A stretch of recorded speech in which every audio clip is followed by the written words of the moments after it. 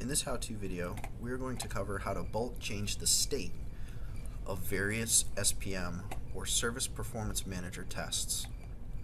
In some cases, customers would be interested in changing the state from enabled to disabled on a multiple device or multiple test level. Let's go ahead and show you how to do that.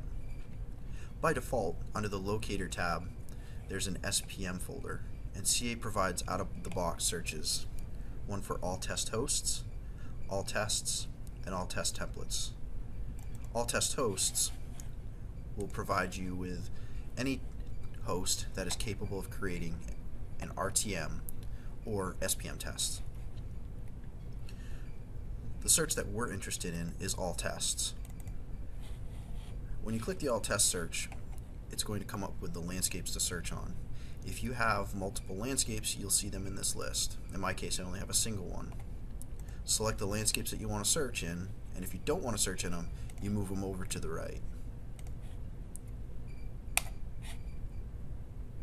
You can see these tests that I created previously, and you can see that the status is ready to run.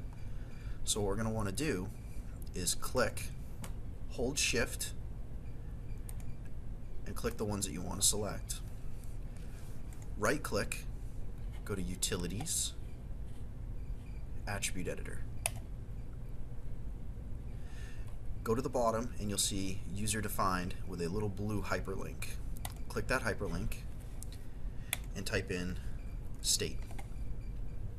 The attribute ID that we're interested in is 0x45600003. Select it and click OK.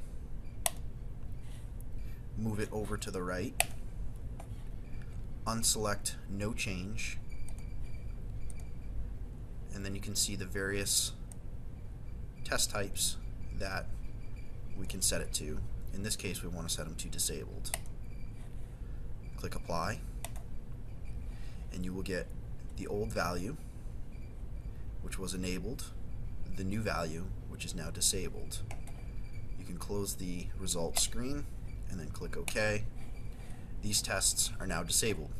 So likewise, if you wanted to reverse it and re-enable them, you just do the same thing. Right click, go to Utilities, Attribute Editor. State will already be here, so you don't have to click the hyperlink to add it. Uncheck No Change, change them to Enable, click Apply, and now you can see the old value was disabled, the new value is enabled.